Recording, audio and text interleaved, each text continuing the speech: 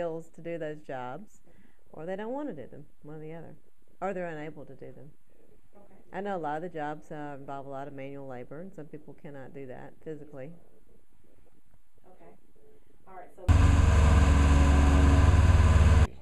I have nothing personally against any immigrant, illegal or what have you. But if we're going to be serious about immigration, we need to do it in the right way. If we're going to secure our borders, we need to do that and not leave it so porous that people can come through. But that has no reflection on the individual.